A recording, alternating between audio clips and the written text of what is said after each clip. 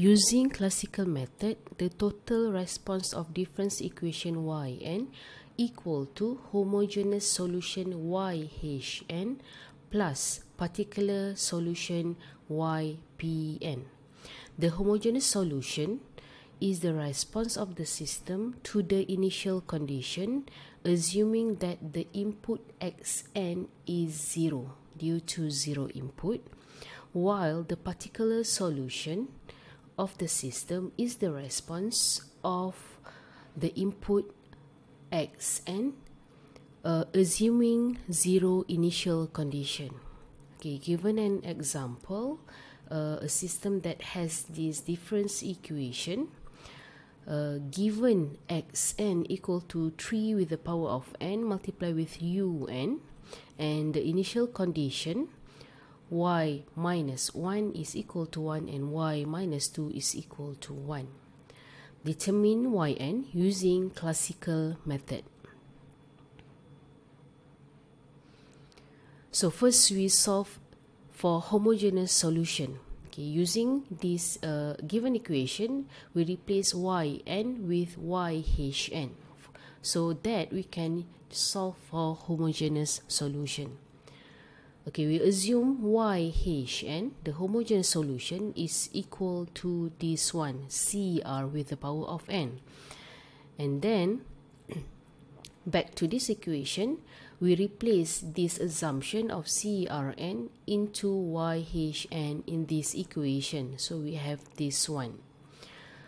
For yHn minus 1, it will be converted or replaced using Crn minus 1 with the power of n minus 1. Same goes to yHn minus 2. It will become Cr with the power of n minus 2. For homogeneous solution, we assume that the 0 input condition. So xn is equal to 0. So for this one, we rearrange this equation in terms of polynomial equation. So this one will become Crn r squared. This one, negative 5 over 6 r. Okay, multiply with this one. We take it out from the bracket.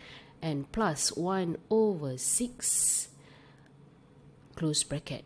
So based on this part, we will determine the roots of this equation, which is this one is called the characteristic equation.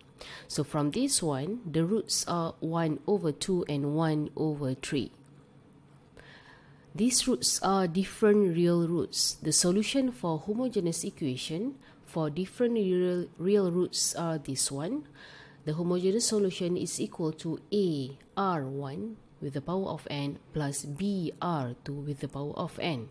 R1 and R2 are the roots of this characteristic equation. If you have same real roots, the equation for homogeneous solution is this one, AR with the power of n plus B and R with the power of n. R is the same real roots. Therefore, for these different real roots, the homogeneous solution is A 1 over 2, the first roots with the power of n, plus B 1 over 3, the second roots with the power of n. For a particular solution, okay, we assume that if we have input A, the particular solution will be replaced by C. But if we have the input solution, okay, the input signal A with the power of n, the particular solution will become C multiplied with A with the power of n. Therefore, we need to determine C. So in this case, our input signal is xn equal to 3 with the power of n. Therefore, our particular solution is this one. Okay, C3 is your A with the power of n. So we are using this type of particular solution. So by substituting this replacement of yp, the particular solution, which is equal to C3 with the power of n, into the difference equation given in the question. So we replace yn with ypn to solve particular solution. So we have this one. For particular solution, it depends on the input signal. Okay, the input signal is not 0. So using this one, we replace the particular solution with this one, C3 with the power of n in all of the solution. So for ypn minus 1, it will become like this. And with the power of C3 with the power of n minus 2. So for ypn minus 2, it will become C3 with the power of n minus 2. Okay, the next one.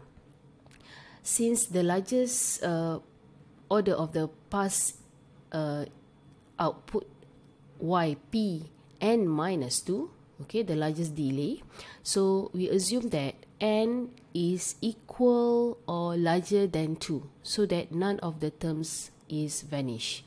So in this case, we choose n equal to 2 to solve this equation.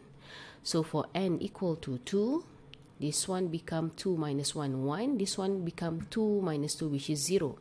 So for assuming n equal to 2, we have this one, okay, in this equation, so that we can solve for c, which is equal to 27 over 20. Therefore, our particular solution is back to this equation. So c is 27 over 20 multiplied with 3 with the power of n.